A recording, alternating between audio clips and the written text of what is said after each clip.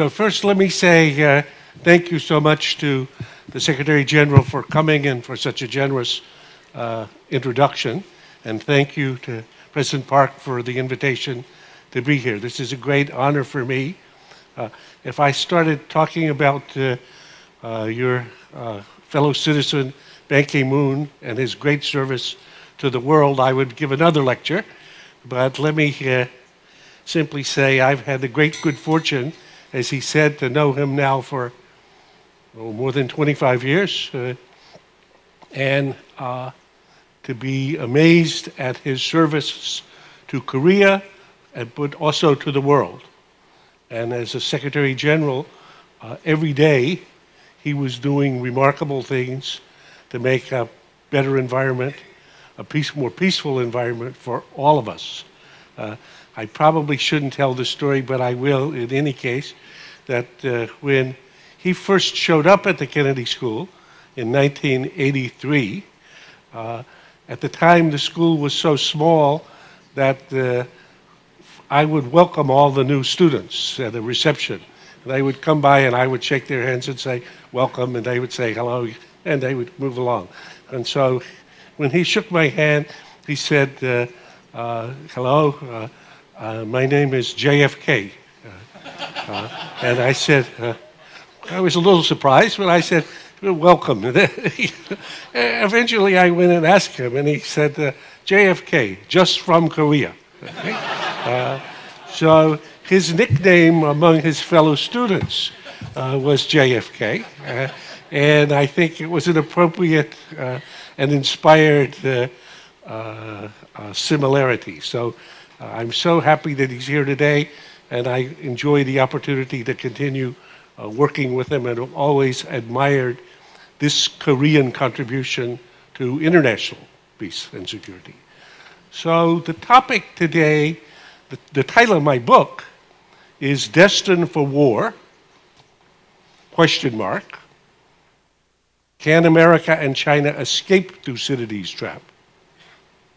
But the topic of my lecture is going to be peace, or the avoidance of war. Because the question about which I'm passionate today, and have been since writing this book and publishing it a year ago, is the one that the Secretary General identified, which is how can the US and China and friends like South Korea together with imagination and ingenuity and adaptability escape Thucydides' trap. So where I'm going with this lecture in the conclusion is a question, and the question is how to escape Thucydides' trap. And in this, I think we have a at least slightly hopeful or promising pointer in the recent developments on the Korean Peninsula, just in the last 6 months, where relative to where we were at the beginning of this year, I can see at least a glimmer of hope about the possibility of defusing a potential crisis that could have been the path to war on the Korean Peninsula, but indeed a war that could have involved the US and China in a global war. So what can we learn from that lesson, as well as from the rest of history, for making this the 5th case of no war in the last 500 years, as opposed to the 13th case of war? But I'm getting ahead of myself. That's where I'm going in the conclusion, and I'm hoping that in the conversation afterwards and in the questions and answers, people may have some suggestions about how, specifically, how to escape Thucydides' trap. And an example of how would be diffusing crises that could otherwise have served as triggers to war, of which the events on the Korean Peninsula would be an example. But let me tell you what I'm going to try to do today. I'm going to do 3 things. First, I'm going to introduce you to a great thinker. Second, I'm going to present a big idea that if you get your head around it, will help you look through the news and noise of the day to the underlying driver of what's happening in international relations totally, but also especially with impact here in Korea. And then third, I'm going to explore a provocative question, a fateful question. The subtitle of the book, Can America and China and Their Friends Escape Thucydides' Trap? So let's see here. The great thinker. When I gave this lecture in Beijing about 4 months ago, I told them I'm going to introduce a great thinker, and they imagined it was Xi Jinping. Okay? So I said, I'm not saying anything about the wonderful thoughts of Xi Jinping that have been written into the Constitution, but the great thinker I have in mind is Thucydides. Okay?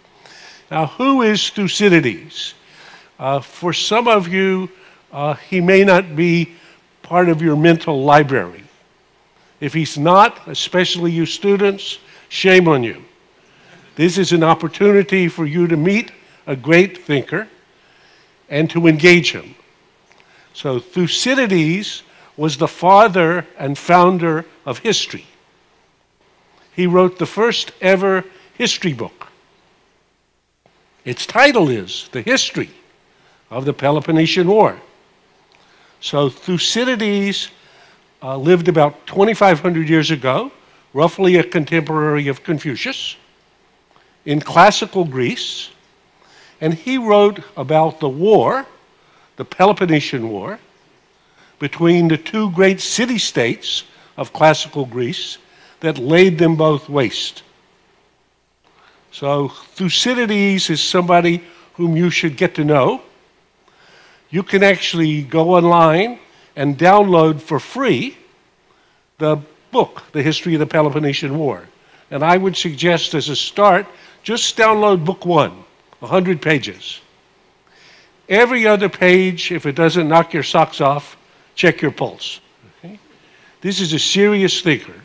In fact, in my book, I use at the beginning of every chapter of the book, I have a little quote from Thucydides, just to remind you, he has many big ideas. The one that I'm focusing on is the big idea I want to present to you today, which is this, Thucydides' trap.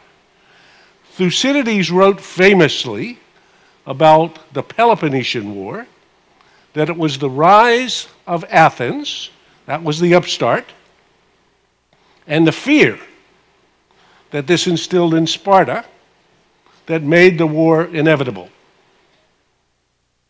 So Thucydides' trap is the dangerous dynamic that occurs when a rising power threatens to displace a ruling power. In this case, Athens was the upstart.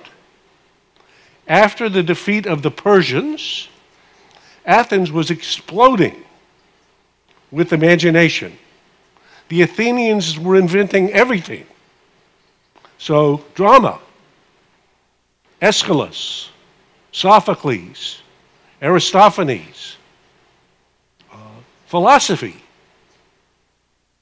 Socrates, Plato, Aristotle, architecture. I just came to Korea from Greece. I was looking out my window at the Acropolis and the Parthenon. The Parthenon was a building built by Ictius for Pericles 2,500 years ago. There's not a finer building in the world today. Nowhere. History, Herodotus and Thucydides. Democracy. That's Athenian democracy. That's where democracy was invented, with Pericles. A navy, the first professional navy. So on and on.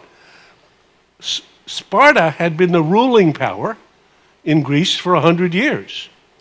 So the Spartans thought, what the hell is going on in Athens? What do these people think they're doing? They just get up every morning and think of new things to do. So a rising power feels, I deserve more say, I deserve more sway. The current arrangements don't take full account of my interests. And the ruling power, Sparta, fearfully thinks, wait a minute, they're trying to change the status quo. They're trying to upset who's at the top of every pecking order. What do they think they're doing? They should know their place. In this dynamic, rarely is it the case that Athens decides this is a good time to attack Sparta. That didn't happen. Or Sparta, we should attack Athens. Instead, in this dangerous dynamic, a third party's action or provocation or accident or event becomes a trigger that one or the other of the major competitors feels obliged to respond to, and then one thing leads to the other, and at the end of the story, they find themselves in a war. So in the Peloponnesian case, Athens and Sparta each had decided war was a bad idea. They had actually negotiated, brilliantly, a 30-year peace, which was doing fine 15 years on. But two of their allies, Corinth and Corcyra, got into a conflict. They each felt obliged to support their ally. Then one thing led to the other, and there you were. Or if you want a more vivid example, in 1914, how in the world could the assassination of an archduke, who was the successor to the throne in Vienna, have provided the spark that created a war that burned down the whole of Europe? It's a case that deserves to be studied. I have a good chapter on it in the book. It's something that I've been studying for 50 years. I still don't know the answer. It's amazing to imagine. If you had offered any of the leaders who were involved a chance for a do-over in 1918, they would never have made the choices they made. But the Archduke was assassinated. His father, who was the emperor in Vienna, thought he's obliged to punish the Serbs. That was reasonable. The Russians felt that the Austrians were going to overdo it as they punished the Serbs, and so they were trying to protect their Orthodox allies. The Germans had only one ally, the Austrians, so they supported them. The French had a treaty relationship with the Russians. So one thing led to the other, and at the end of a sequence that occurred over about 6 weeks, all the parties found themselves at war. As I say, after the war, what had happened to the ambitions of every one of the leaders? They had lost. So the Austro-Hungarian emperor was trying to hold his empire together. Empire is dissolved, he's out. Russian Tsar trying to back the Serbs. He's been overthrown by the Bolsheviks. His whole regime is gone. The German Kaiser is supporting his ally in Vienna. He's tossed out. The French, they're supporting their military ally, the Russians. They've been bled of their youth for a whole generation. Society never recovers. And Britain, which has been a creditor for the world for 100 years and ruled the world, now becomes a debtor and is on a slow slide to decline. So the fact that a war is not in someone's interests and that nobody wants a war doesn't mean a war cannot occur. So Thucydides' trap is this dangerous dynamic, and as President Park has already mentioned in my book, I review the last 500 years of history. I find 16 cases where rising power threatens to displace a ruling power, 12 of them end in war, 4 of them in no war. So to say that war between the US and China is inevitable would be wrong on the record, not inevitable. To say that the odds are against us and that if we accept simply business as usual, we should expect to go the way of history as usual would be correct. So that's Thucydides' trap. Now, first, I want to make a comment about this trap. I find it difficult because I even don't know how to pronounce its name. You know, the Thucydides trap that people talk about. The so-called Thucydides trap. The Thucydides trap. Thucydides trap. The Thucydides trap. Thucydides trap. The Thucydides trap. Okay, so Thucydides trap has entered the bloodstream of the current debate, both in Beijing and in Washington, and I think elsewhere, appropriately, because this is a lens that will help you look through the noise to see the underlying dynamic in the relationship between the US and China as a rising China threatens to displace a ruling US. So that's the underlying, the basic storyline.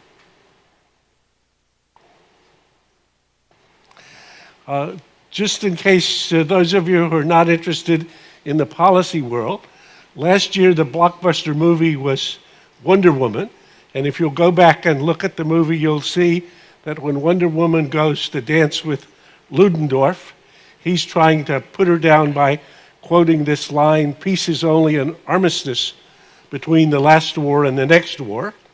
And she, being a wise lady, says, "Thucydides." Okay? So if you hear a piece of wisdom that sounds like something that you should have known, say Thucydides, you'll have a good chance of being correct. This is another one of Thucydides' good insights.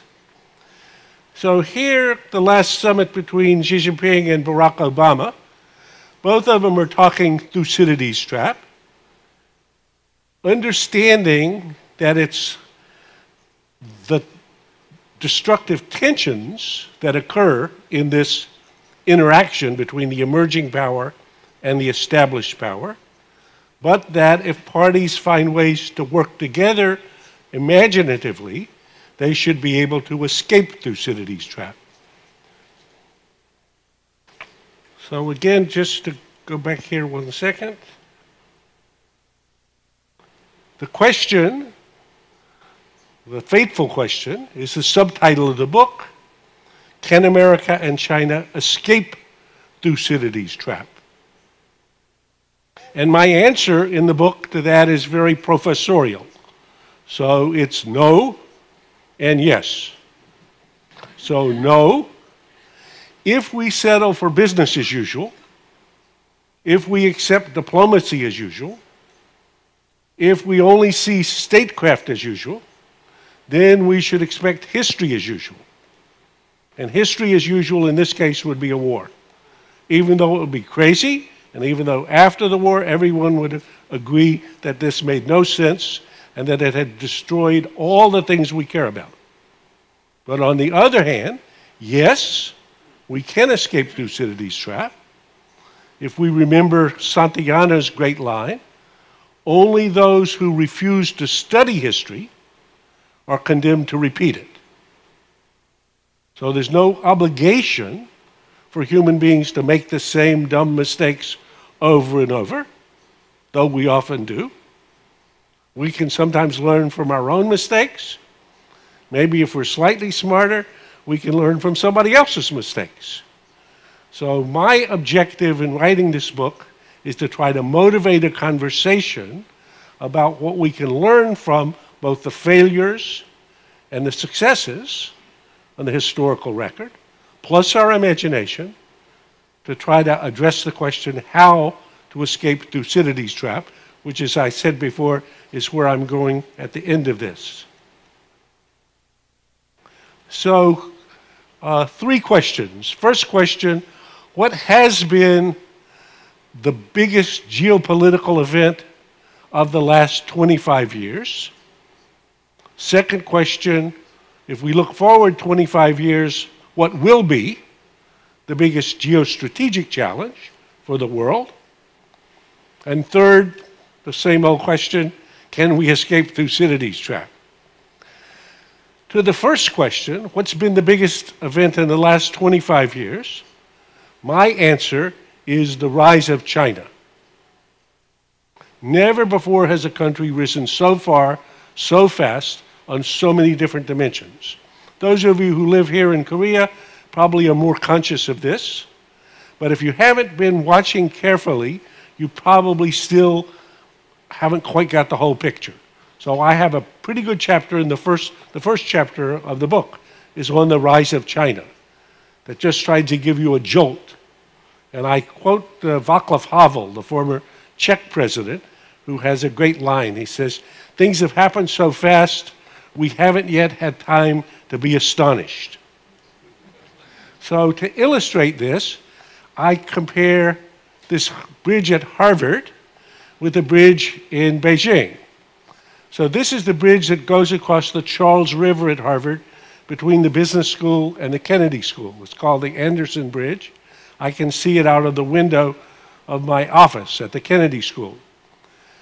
The conversation about renovating this bridge began when I was dean of the Kennedy School, and I quit being dean in 1989. The project began in earnest in 2012. It was a 2-year project. In 2014, they said it's not yet finished. Take another year. In 2015, they said it's not yet finished. It'll take 1 more year.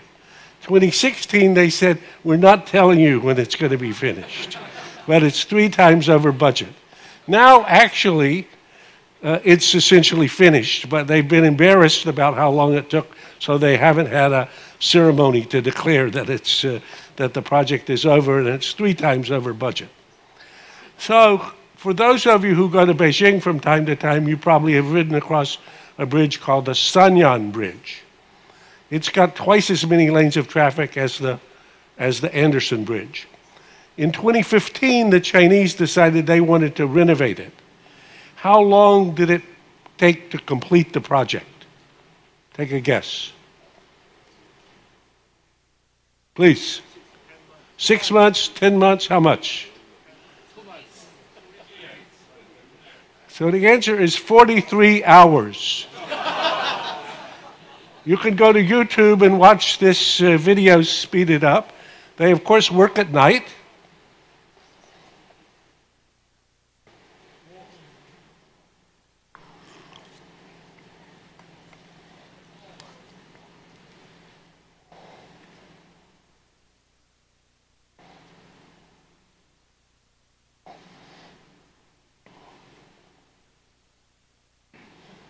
So the deputy mayor in Beijing I saw last year, and he had been at a Kennedy School executive program, and I said, if you would send your people who did the Sanyan Bridge to Cambridge, I would even make a small contribution if they would finish off the Anderson Bridge. So 43 hours. So in my course at Harvard, I give students a quiz. The quiz has 50 key indicators. This is a short version that you can find in the book. And it asks, when could China become number 1? And students have to write on the right-hand side the answer, 2020, 2030, not in my lifetime. So the biggest automaker or manufacturer, trading nation, largest middle class, most billionaires, greatest solar power capacity, fastest supercomputer, leading AI research, primary engine of global economic growth, largest GDP. So you don't have to take a quiz, but you can imagine your answers. Then I show them a second slide, which says already. So all these things already happened. So in 2011, China became the #1 manufacturing country. In 2015, the largest middle class. Actually, the Chinese middle class is larger than the total American population. Yeah? Most billionaires in 2016, fastest supercomputer, they won the prize in 2010. There's going to be another contest this year, and they may not win. It's a close call, but they'll certainly win 3 of the first 5 places. Primary engine of economic growth every year since the Great Recession. And most Americans are shocked by the fact that in 2014, China actually became the largest economy in the world, measured by the yardstick that both the IMF and the CIA think is the best yardstick for comparing national economies, namely purchasing power parity. So if you go look at the big takeaway from the IMF World Bank meeting in 2014, the takeaway is China is now the largest economy in the world. So this is the rise of China, and I think in every dimension, in every arena, in every space, one will see China rivaling the US and others to become number one, in some cases surpassing, in some cases a competition. The second question then is looking forward the next 25 years, what will be the biggest geostrategic challenge? And my answer is the impact of the rise of China on the US and the international order that the US has been the principal architect of for the last 7 decades. So this is a cartoon I made for testimony to the Senate Armed Services Committee back in 2014. Another former student of mine, Jack Reed, is the ranking Democratic senator on the committee, and they wanted a testimony as a context for reviewing the Obama administration's initiative towards Asia. You remember the name of the Obama administration initiative towards Asia? What was it called? The pivot, okay? Or sometimes called the rebalance. What was the pivot about? It was about putting less weight on our left foot in the Middle East fighting wars in order to put more weight on our right foot in Asia where the future is. That's what President Obama said. So I said, well, for perspective on this, we should think of the US and China as if they were two children on a playground on opposite ends of a seesaw. In 2004, and the size of each of them is the size of their GDP. So in 2004, China is about 20% the GDP of the US. In 2014, about equal, just slightly larger. On this trajectory in 2024, 40% larger. So what? So while the US has been discussing whether to put more weight on our left foot or on our right foot, the growth of China has essentially lifted both feet off the ground. So the impact of the rise of China on the US, on Americans' conception of who they are and what our role in the world is, and on the international order. One sees this in every domain. Here's just one example, trade, which you're familiar with. In 2000, the beginning of the century, the US was the principal trading partner of all the Asians, essentially. And today, China is.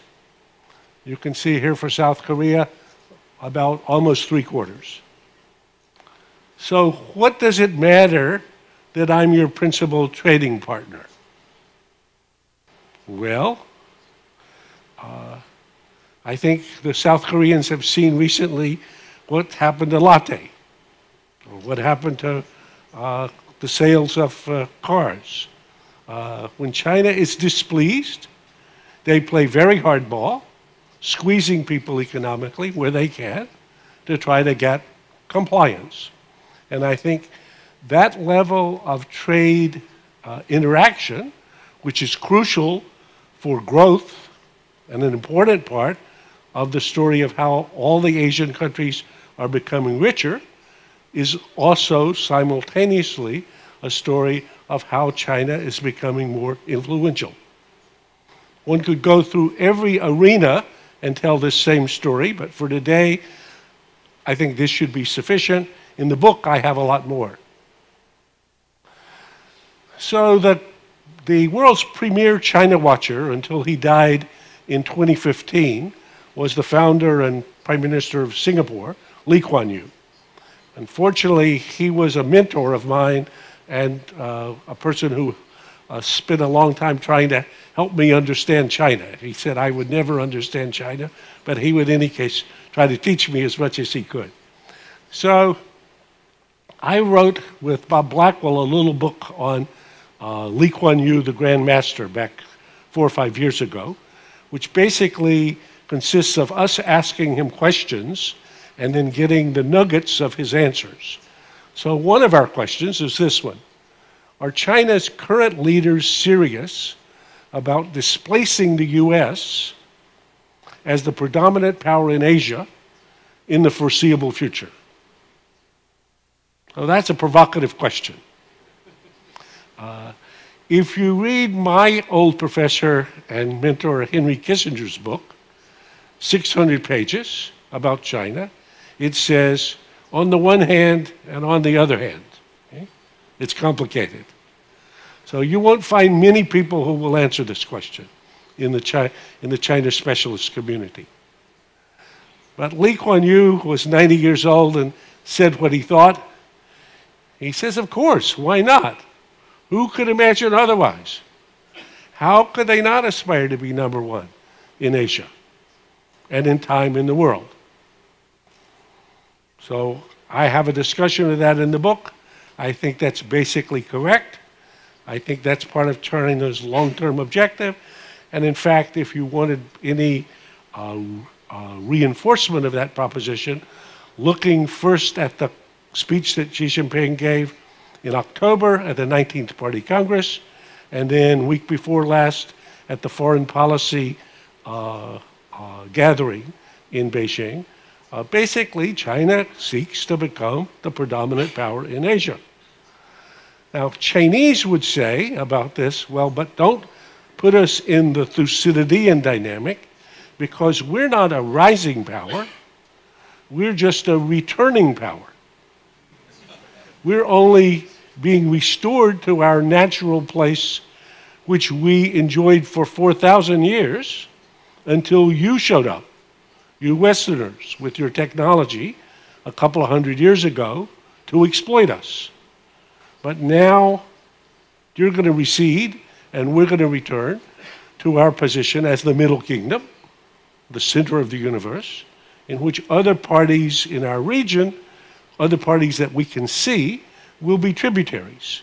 They will revolve around the sun, as the cosmology of China did in the past. So I would say that's the dynamic one's seeing with the impact of the rise of China everywhere, but especially on a country that's defined itself as being number one.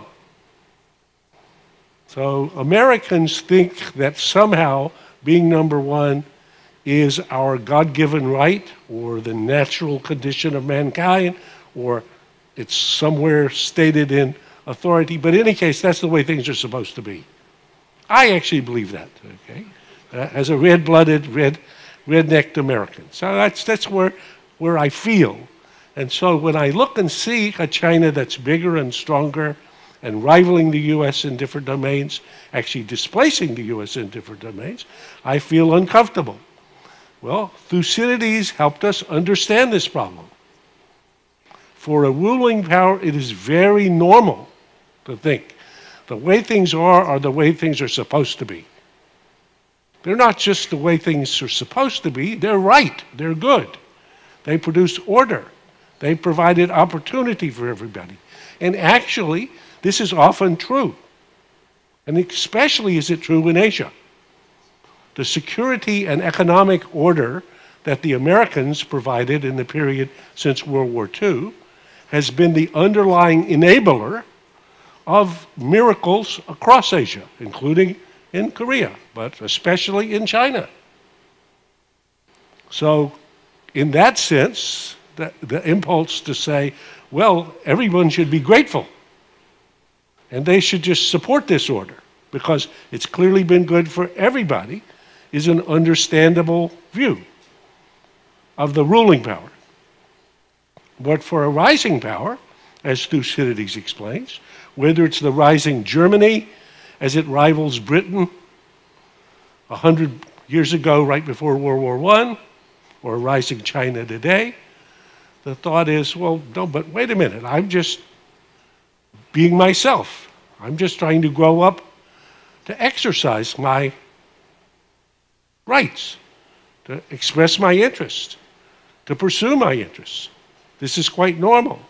So you see this story, this dynamic, in basically disruptive upstarts and incumbents in business, actually in guerrillas between the alpha gorilla and the wannabe. Or one can sometimes see this in a family dynamic. So the rising power versus the ruling power and the psychological consequences of that and the ways in which that then can lead to misperceptions and miscalculations and therefore vulnerability to accidents is the core Thucydidean dynamic. The committee meets today to consider the nomination of General James Mattis to be the Secretary of Defense of the United States. I thank both Senator Nunn and Senator Cohen for being here. He's probably the only one here at this table who can hear the words Thucydides' trap and not have to go to Wikipedia. Of course, Secretary Cohen has insulted every member of this committee by suggesting that we don't readily understand that. We're going to have to manage that competition between us and China.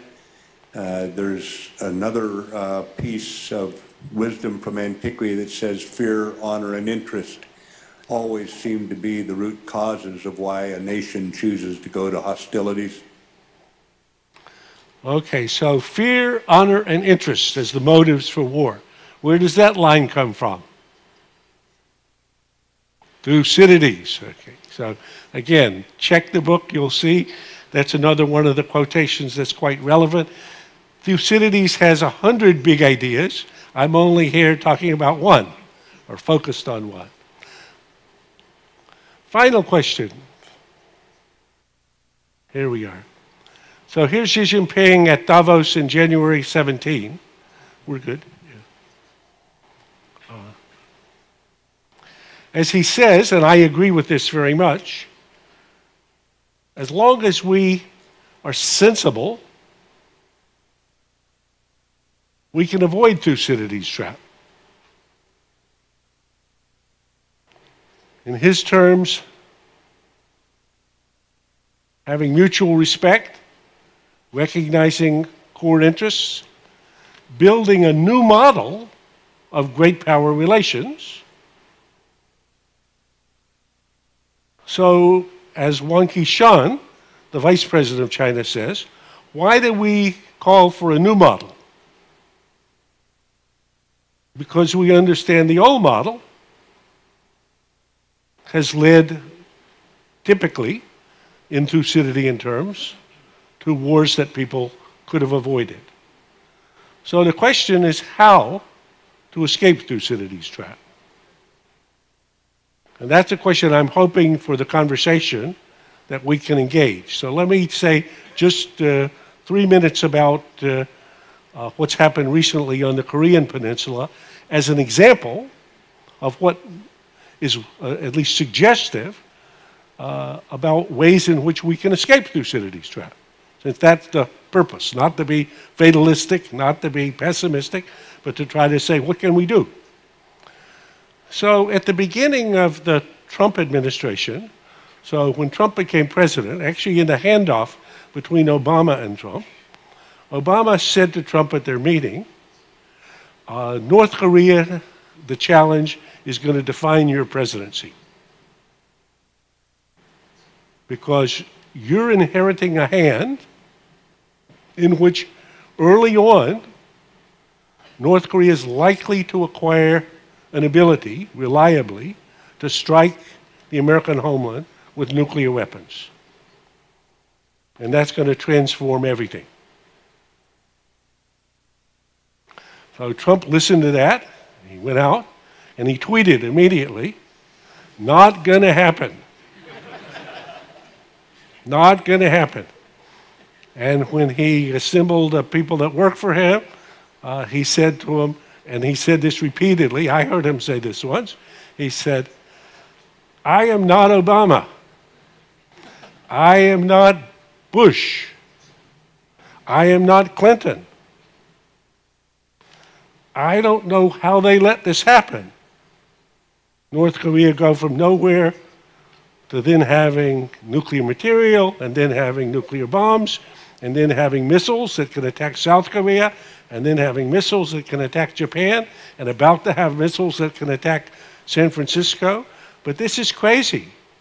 This little country, who has let this happen? And he was equally scathing about the Chinese. What have they been doing? How did they let this happen?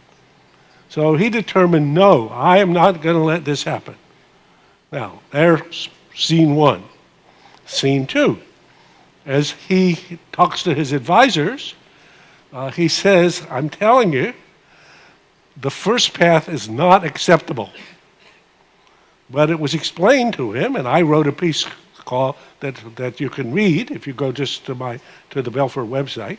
I said there's just 3 roads, only 3 roads. First road is we continue on the road that we're on. North Korea conducts more ICBM tests, and it becomes to have a reliable capability to strike the US. And that's most likely what's going to happen. There's a second road, which is the US attacks North Korea to prevent the first road. The difficulty with that path is that it probably starts a second Korean War. And a further difficulty with that is that if you go back and study what happened in the first Korean War, that was ultimately a war between China and the United States. So Americans and Chinese did most of the killing in the first Korean War of Americans and Chinese and Koreans. So that doesn't sound a very attractive option either. So the third option was what I called a minor miracle. And I said I didn't know exactly the proportions of it, but I was praying for a miracle, even though I thought it was unlikely. But a miracle would involve getting on a path to negotiations between the US and North Korea that would be headed towards the denuclearization of North Korea over some period of time, but in any case would not involve testing ICBMs or nuclear weapons, and wouldn't involve an attack on North Korea. So go back and do it again in terms of where we are now. There's only 3 paths. So we can return to the first path, which we may do if things collapse. North Korea goes back to testing ICBMs, which they would do.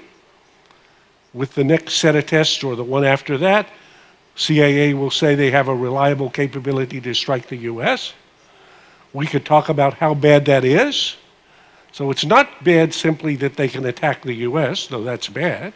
The question is, what will a North Korea that can attack the US do next?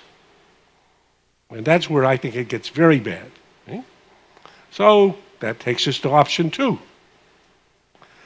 When Trump said to Secretary Mattis, I want military options for attacking North Korea, Mattis said to him what the Defense Department has said regularly, excuse me, you're talking about starting a second Korean War.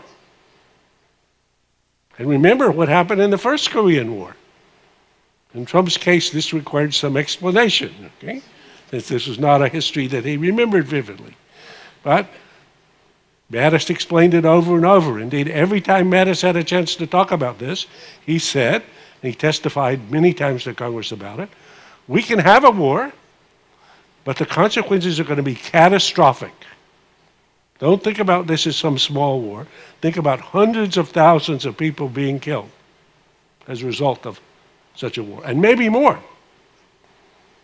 So the Defense Department was not enthusiastic about this, but ultimately gave Trump a menu of 6 options that could start with something as small as an attack on missile launch pads in North Korea to disrupt them so that they couldn't test ICBMs.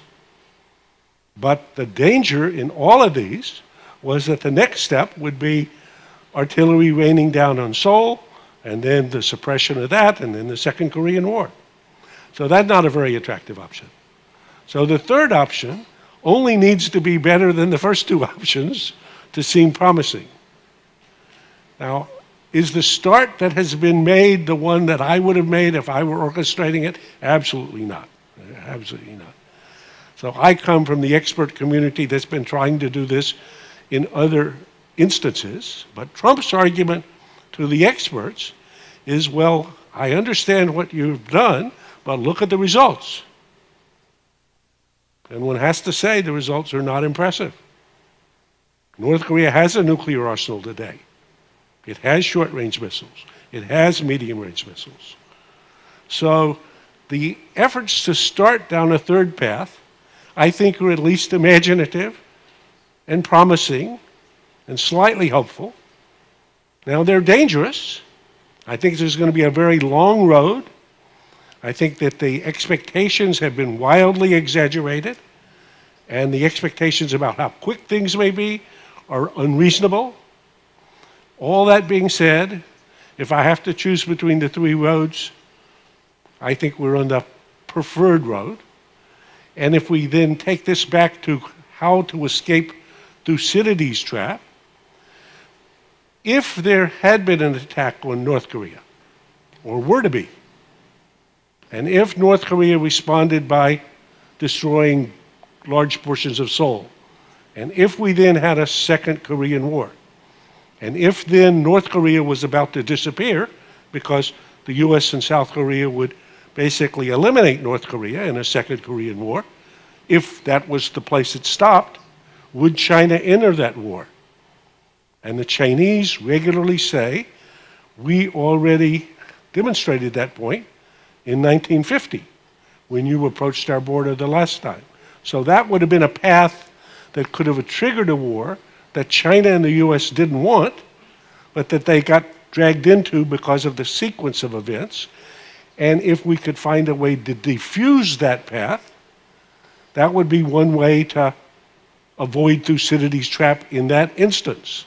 Now that leaves us other problems, Taiwan, or the South China Sea, or other issues. But that's just an illustration. So let me conclude. So first, we've done three things.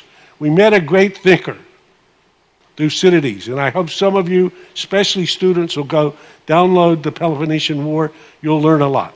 Okay. Secondly, a big idea, Thucydides' trap. As Henry Kissinger has said, if you look through this lens, that's what's happening in the daily noise in the relationship between the US and China, you'll have the underlying driver. And the third fateful question is the one we need still more imagination about, is can we escape Thucydides' trap, in which the answer is for sure not by business as usual. So this will require imagination and ingenuity and adaptability, and I'd say that's the place where we all have an opportunity to exercise our imagination. And I'm hoping I'm going to hear some big ideas, so thank you.